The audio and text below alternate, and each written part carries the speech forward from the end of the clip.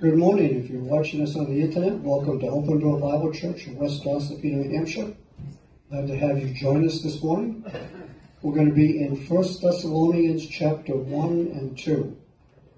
Now, as I go along and as I teach the Bible, one of the things I realize is that we as adults, when we went to school, paid no attention to geography, and even less attention to history. So, geography about this chapter. This is the first letter in the Bible written to someplace else other than the Middle East. Every other letter so far has been addressed to a church in what you and I would know as the Middle East.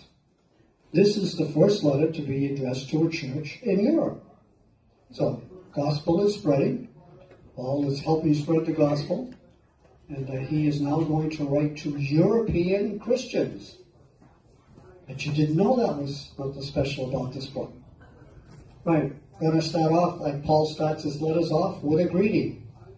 Paul, Silvanus, and Timothy to the church of the Thessalonians, in God the Father and the Lord Jesus Christ. Grace to you and peace from God our Father and the Lord Jesus Christ. Now that's a typical Apostle Paul greeting, grace and peace. The Apostle Paul did not like to work alone. He understood that the work of God goes better with a team. He had a team gathered around him. So he liked working with a team. He liked working with others. He addresses this from himself, from Silvanus. Silvanus is another way of saying Silas. Silas was a long and experienced companion of Paul. He traveled with Paul on what we call Paul's second missionary journey and was imprisoned and set free with Paul in the Philippian jail. That story is back in Acts chapter 16. When Paul first came to Thessalonica, Silas came with him as well. That's in Acts 17. So the folks in Thessalonica would have recognized his name. It was somebody they knew. He also mentions Timothy. Timothy is a guy I would have described to you as the Apostle Paul's protege. He was the guy Paul was training. He was a resident of Lystra, a city in the province of Galatia. He was the son of a Greek father and a Jewish mother named Eunice. From his youth, he learned the scriptures from his mother and his grandmother. We find that in 2 Timothy. Timothy was a trusted companion and associate with Paul and accompanied Paul on many of his missionary journeys. Paul would send Timothy to the Thessalonians on occasions. All right, now it talks about the church of the Thessalonians. Paul found this church in the city of Thessalonica on his second missionary journey. Now, he was only in the city for a short time before he was forced out by the enemies of the gospel. Yet the church of the Thessalonians continued alive and active. Though Paul had to suddenly leave this young church, his deep concern for them prompted this letter. The letter presupposes as a basic truth that Paul thought it important, even essential, to organize these young converts into a community of mutual interest, care, and fellowship. Paul knew better than to leave this young church with nothing more than a vague memory of his teaching. The local organization was as yet primitive, but was sufficient to maintain itself and carry on the business of the church. Paul had left, but he's still going to communicate with them in writing. Again, now he does his typical greeting, grace to you and peace from God our Father and the Lord Jesus Christ. It's important to notice that the first words of 1 Thessalonians form the usual beginning of a letter. That's how letters were done in those days. So, Paul's being true to character. He's being true to how things were done in those times. Verse 2, we give thanks to God always for you all. See, he was a southerner. Did you get it? You all? Oh, come on, I'm working out. Thank you. We give thanks to God always for y'all, making mention of you in our prayers. So when Paul thought of the Christians in Thessalonica, his heart was filled with gratitude. Paul started the church there in less than ideal circumstances. He was run out of town when the church was not even a month old. So he probably had 3 Saturday services with this church before he got run out of town. Those 3 Saturdays were enough for him to teach them the gospel and for them to accept Jesus. But he understands that we got to keep on going here. So he prays for them. Prays for them often. He prayed for them with real feelings.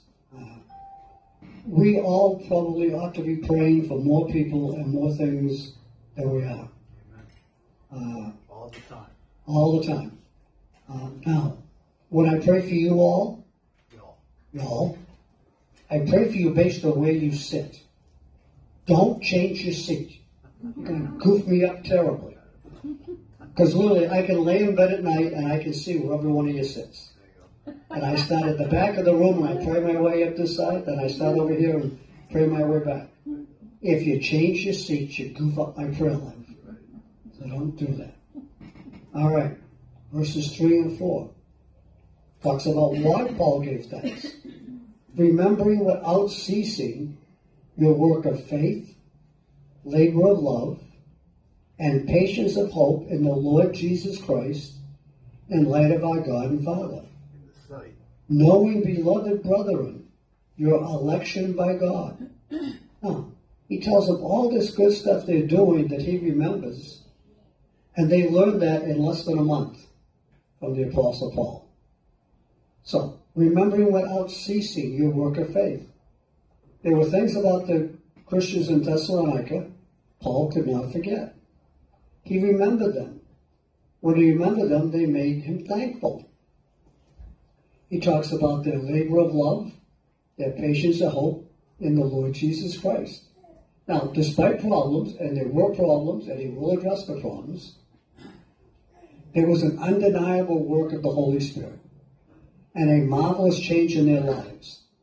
The 3 great Christian virtues were evident among them: faith, love, and hope.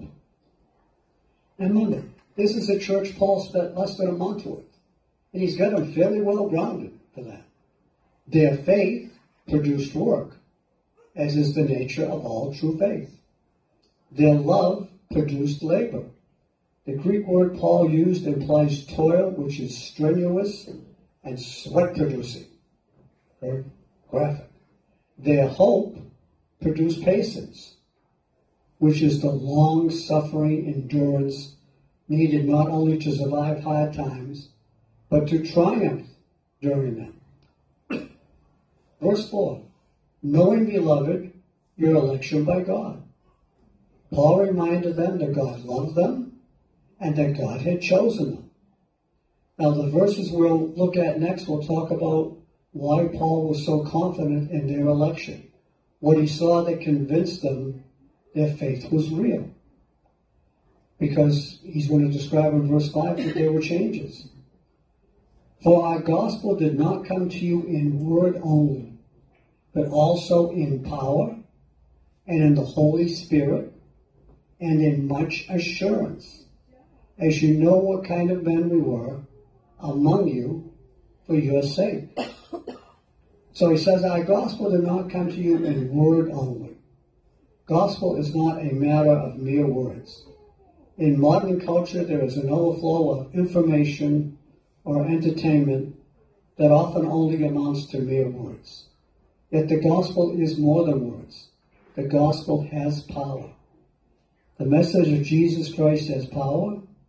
It has power for miracles, power for wonderful signs from God, and best of all, it has the power to change minds, hearts, and lives. It had power in Paul's day, and it still has power today. Can somebody say amen? Okay. You can say that once in a while. It's okay. It won't scare me. And he goes on and talks about, and in the Holy Spirit. It is the message by the Holy Spirit, a living person and a member of the Trinity, who works within the hearts of the hearers to convict, to comfort, and to instruct. If the preacher only speaks, then it's a matter of words only. But when the Holy Spirit works through the words, a great spiritual work is accomplished. That's what we pray for every week, that the Holy Spirit will take and touch the words as I'm giving them to you, as I teach you the Bible, that you know what's real. And he goes on and describes it as happening and in much assurance. It is a message given in much assurance. This describes a preacher who really believes what he preaches. There is no substitute for assurance. And if a preacher doesn't have it, he should stay out of the pulpit. That's where the commentary stops. If you can see my page up here, the stuff I ad-lib is in red. So this is my ad-lib. You should stay out of the pulpit and off of late night TV. You know what I think of late night TV preachers. All right, verse 6. The Thessalonians responded to the gospel by becoming followers.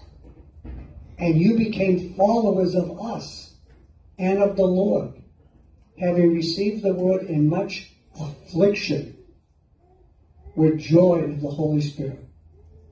So the Thessalonians stopped following other things, think idols, and followed after Paul and the Lord Jesus Christ.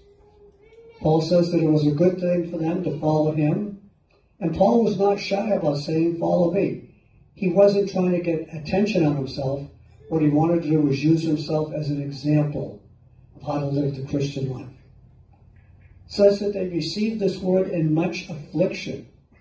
The Thessalonican Christians distinguished themselves because they received the word even in much affliction. The message they heard came with adversity. There were folks there who opposed the message. Yet they received it, and Paul thanked God because of it. He goes on and says, with the joy of the Holy Spirit. When the Thessalonican Christians faced affliction because of the word, they didn't just face it with a resigned fatalism. They faced it with the joy of the Holy Spirit. They saw all the things that were happening to them as opportunities to show their faith in God. Not long before coming to Thessalonica, Paul and Silas personally experienced the principle of having the joy of the Holy Spirit even in the presence of afflictions. They sang songs in the Philippian jail despite their chains and their sufferings. Think beatings. They were examples of the same spirit to the Thessalonian Christians. So they didn't just talk the talk, they walked the walk. All right, verse 7. Thessalonians responded to the gospel by becoming examples. So Paul says, so that you became examples to all in Macedonia and Achaia who believe. So it says they became examples. First, Paul was an example to them, then they became an example to others. That's how it's supposed to work. I teach you, you teach others. It says it happened to all in Macedonia and Achaia. These Christians needed examples, and these folks in the church of Thessalonica supplied this needed example. This was true even when they had been followers of Jesus for just a short period of time. As Christians, we always need others who will show us how to follow Jesus. It needs to go beyond hearing, and it needs to be a living example. Verses 8 through 10 talk about how they responded by sending forth the word of the Lord. And from you, the word of the Lord has sounded forth, not only in Macedonia and Achaia, but also in every place. Your faith towards God has gone out, so that we do not need to say anything. For they themselves declare concerning us what manner of entry we had to you, and how you turned to God from idols to serve the living and true God, and to wait for his Son from heaven, whom he raised from the dead, even Jesus who delivers us from the wrath to come. All right, so verse 8.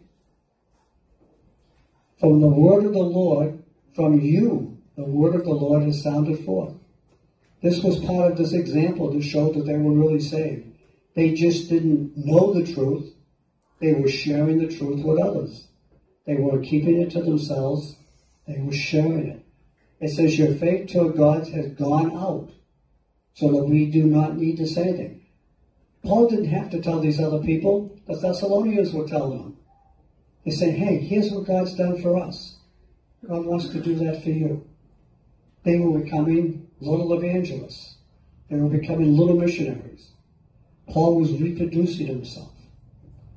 You know, we learn the Word of God.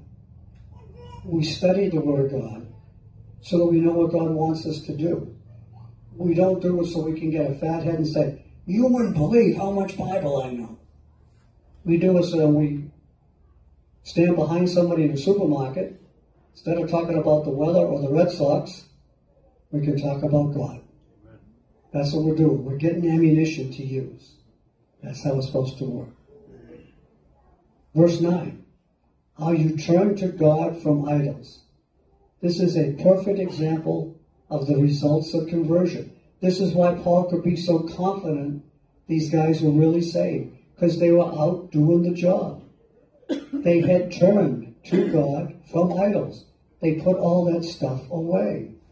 Now the verb Paul uses here, this word turned, is from a Greek word which is used to indicate that a person has been converted and is turned around and now going in a different direction. So I tell you all the time, repentance is I'm going this way. God gets a hold of me. God turns me around and I'm now going in the other way. That's repentance. That's what Paul is saying these guys demonstrated with their life. They repented. They were going in a different direction. They weren't going towards idol worship. They were going towards the true and living God.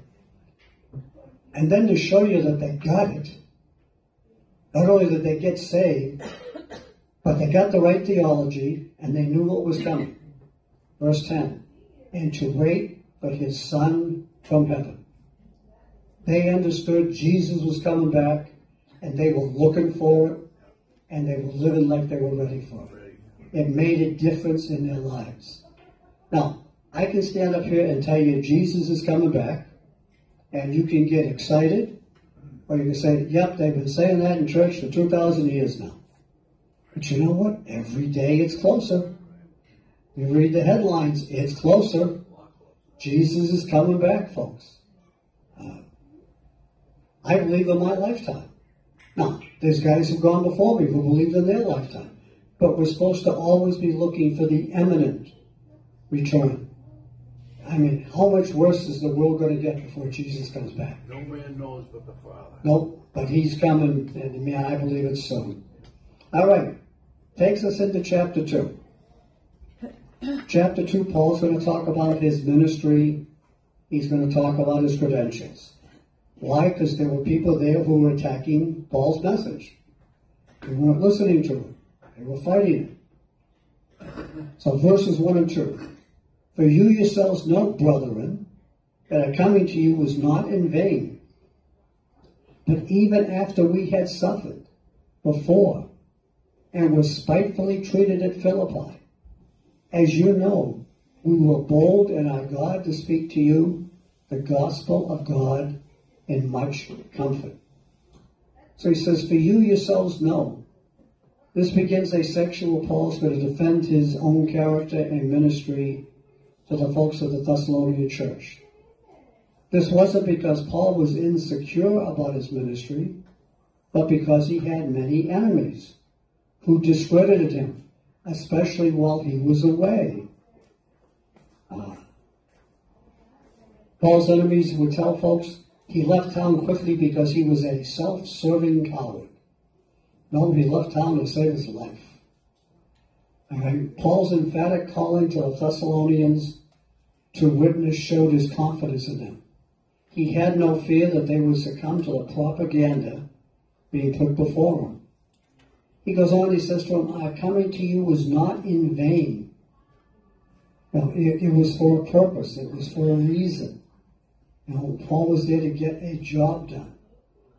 He says in verse 2, even after we had suffered before and were spitefully treated at Philippi. Now, remember, Paul and Silas are in jail. They've been beaten. They were put in stocks. Their feet were locked in place. They were in the dark. There's probably rats running around. And there they are singing praises to the Lord. The Philippian jailer hears it. There's a commotion. The prison's open. The chains come off.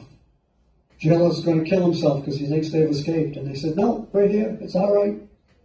And he brings them out and he washes their wounds. So they've been beaten, probably almost to death, been thrown in this dark place, blood still pouring down their backs, rats running around their feet.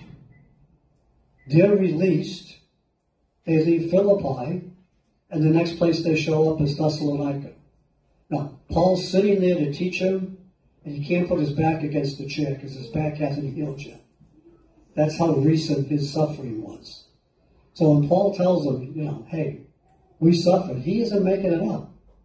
If they had gotten the typical Roman beating, which is 39 lashes, they were in a deep, deep state of hurt and trauma. But here they are, still telling the truth, still going forward.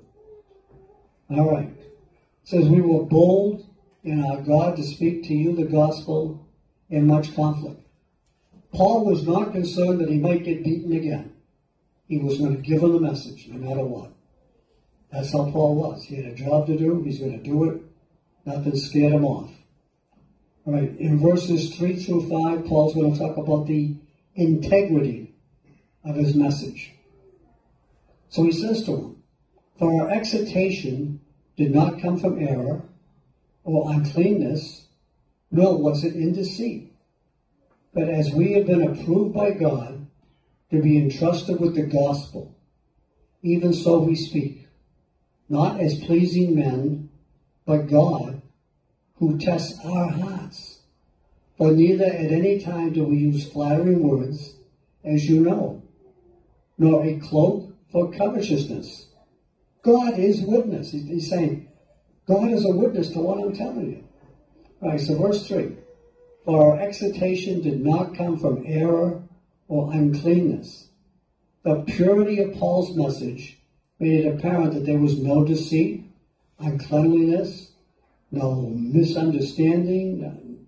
His ministry was completely true. In the first century world Paul lived in, there were many competing religions and many traveling ministers of the gospel, many traveling ministers of these other religions.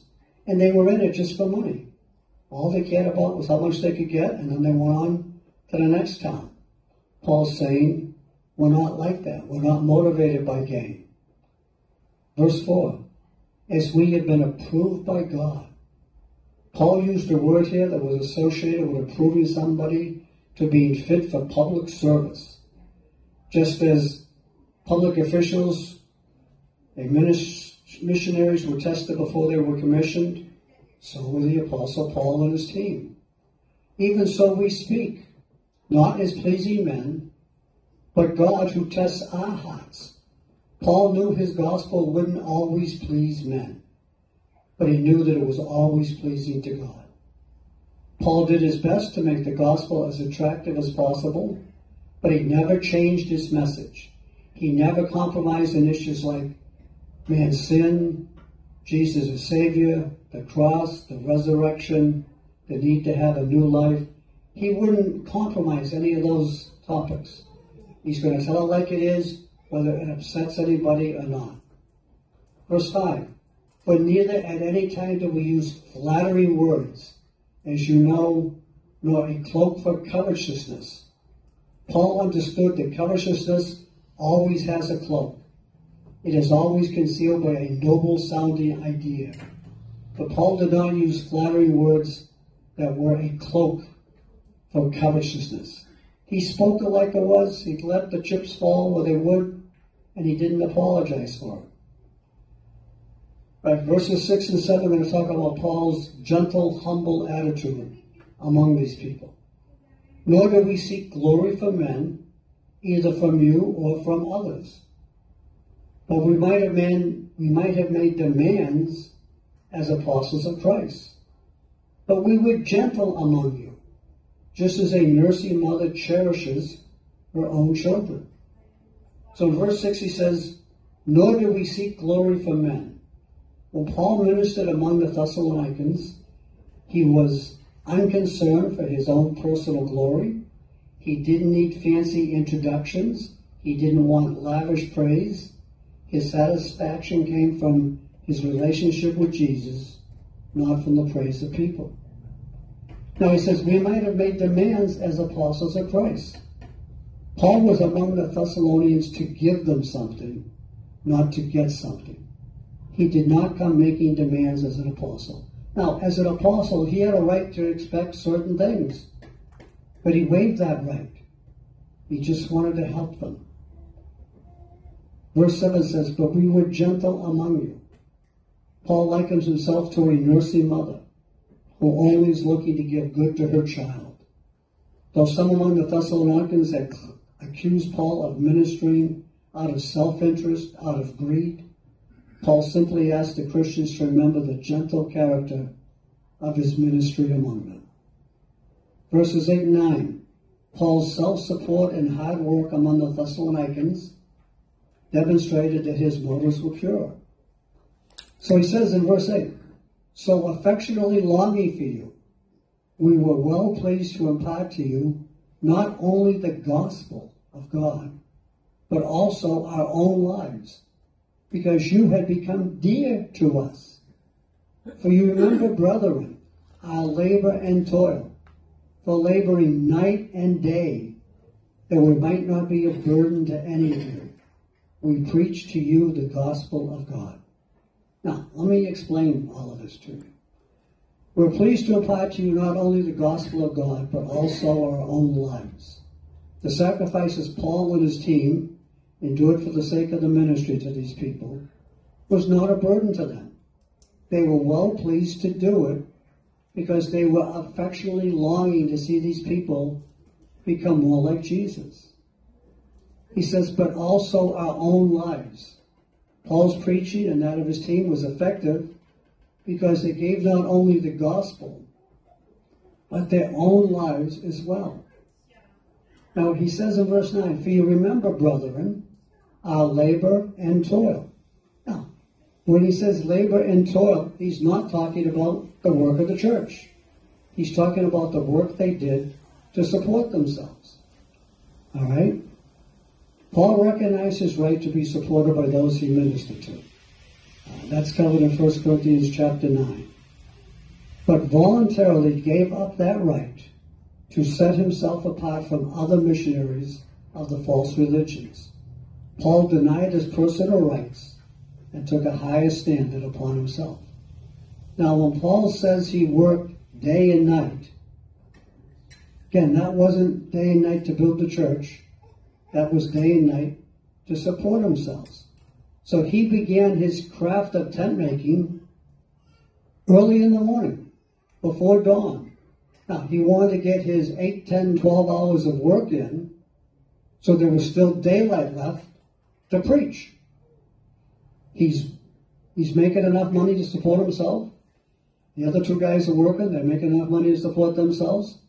They're not asking the church to take an offering. They're not asking the church to support them. They're not asking the church to put them up in an air-conditioned motel. They're paying their own ways to go. By the way, that's why I love our missionaries that we work with. Not one of those guys lives in an air-conditioned house. They live just like the people they minister to.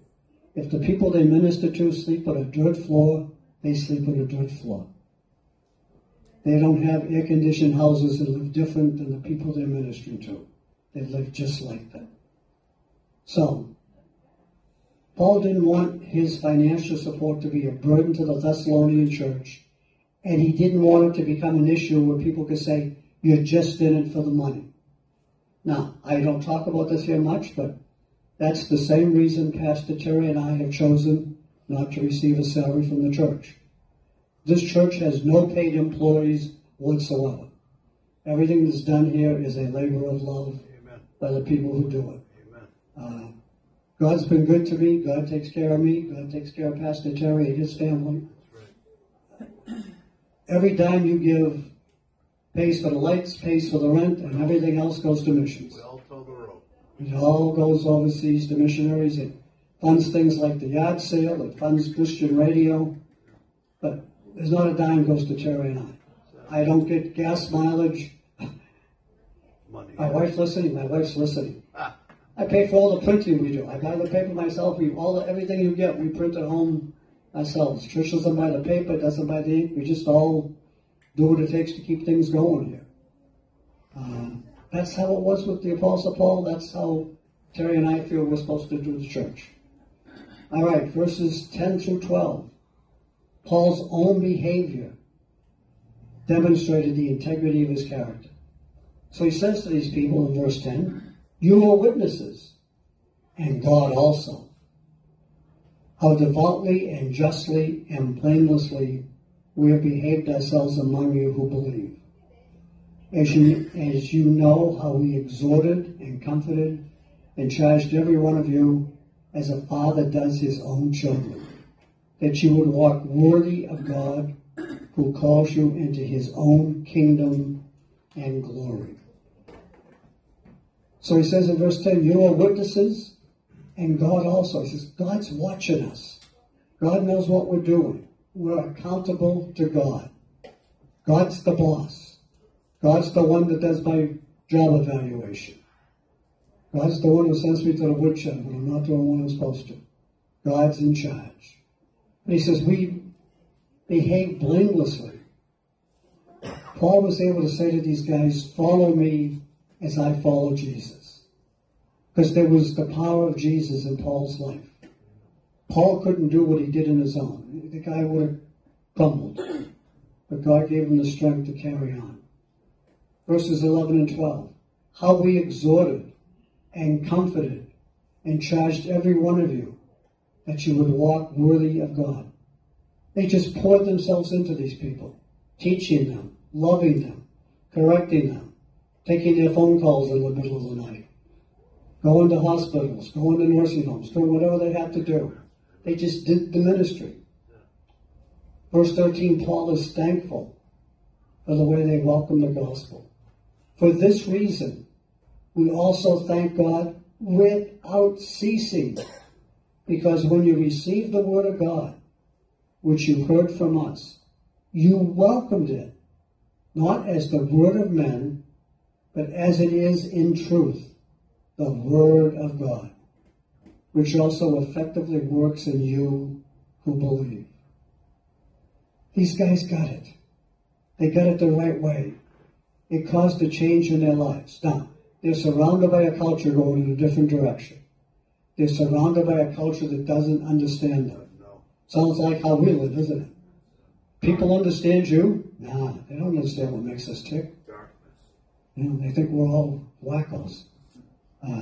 One of my favorite sayings, and this was taught to me by a pastor I had, "I may be a nut, but I'm screwed on to the right bolt." There you go. That's the definition of a Christian. Who's not behind the wheel? We're screwed on to the right bolt. So it says, when you received the word, Paul earnestly believed and taught others what God had told him. You know, Paul had a message from God, and he's going to take that message and share it with men. In fact, if you looked at how Paul taught, what he said was, "I'm going to entrust this message, this nugget of truth from God, to faithful men who will teach other faithful men, who will teach other faithful men." And it's been repeating itself for 2,000 plus years. That's how it works. By the way, seminaries were not God's idea. Seminaries were man's idea. God's idea was, I'm going to teach faithful men, they're going to teach other faithful men, we're going to teach other faithful men, and that's how it gets passed down. That's where the real work gets done. So they welcomed it not as the word of man, but as the word of God. And he goes on, he says, it effectively works in you who believes. It makes a difference. It gives you the power and the ability to get through life. It gives you the power and the ability to get through hard days. Right. When everything is going wrong. when you finally think you got the car fixed, and instead it falls off the jack stand, you punch a hole in the car with the jack stand. God's still there. God's still in control. We can still say, praise the Lord. Remember what Job said? The Lord giveth, the Lord taketh. Blessed be the name of the Lord. We ought to be able to do that every place we go, in everything that happens to us. Verses 14 through 16. These guys welcomed suffering. Well, there's a message title. Welcome suffering. For you, brethren, became imitators of the churches of God, which are in Judea in Christ Jesus. For you also suffered the same things from your own countrymen, just as they did from the Judeans, who killed both the Lord Jesus Christ and their own prophets, and have persecuted us. And they do not please God, and are contrary to all men, forbidding us to speak to the Gentiles, that they may be saved, so as always to fill up the measure of their sins. But wrath has come upon them to the uttermost. I don't ever want that to happen to me. I don't want it to happen to you. All right, verse 14. For you also suffered the same thing. When these folks in Thessalonica responded to the gospel, they became targets of persecution, just like the churches in Judea did. They weren't alone. They were suffering just like every other Christian has suffered throughout history. Now, Paul describes this trouble. Who killed both the Lord Jesus and their own prophets. So there's the New Testament response to the gospel. There's the Old Testament response to God. They killed Jesus. They killed the prophets. Whoever brought God's message, they killed. They didn't like the message. So what do? You kill the messenger. So please don't call me and tell me that somebody doesn't like you, that somebody's offended at you because you're a Christian. What did you think was going to happen? Target on your back. Target on your back. They killed Jesus. You think they're going to be nice to you? Nope. We're not going to get treated any better than Jesus did. And he goes on and says, these guys don't please God. Verse 16, now, I'm going to take you inside the heads of the guys who are persecuting him, because you need to understand what's going on. Forbidding us to speak to the Gentiles, that they may be saved. So, Paul's there. Paul wants to reach out to the Gentiles and see them saved. And boy, these folks are getting all upset. Now, it's not that they didn't want to see people saved. At that time, the Jewish people were big into making proselytes. That was their word for converting a Gentile to a Jew. Now, they weren't real concerned about them getting saved and getting into heaven. They were concerned about them becoming Jews. Now, they really wanted you to become a Jew. That meant that they wanted to take a Gentile guy and they wanted to circumcise him so he was just like a Jew. What they wanted to do was make little Jews, and they wanted to cut notches on their spiritual comeback. Look what I did, God. I made 4 more proselytes this month. Aren't you lucky to have me? 4 more Pharisees. Okay, so that's the upset. Paul is having the audacity to tell the Gentiles they can just get saved. Never mind becoming Jewish. Never mind getting circumcised. Just come and know Jesus. Well, that's not the message these guys have been giving them. They've been saying, yuppa, got to be Jewish first, and then we do the next step. But the first step, what they were counting, what was important to them, was making miniature Jews. And Paul says, don't need to be Jewish, you need to be saved. So, this whole opposition was not against getting Gentiles saved. It was against getting Gentiles saved without them becoming Jewish first. That was the real problem. All right, verses 17 through 20, Paul's going to explain to them why he's not there. Why is Paul out of town on assignment? But we, brethren, have been taken away from you for a short time in presence. We're not physically here,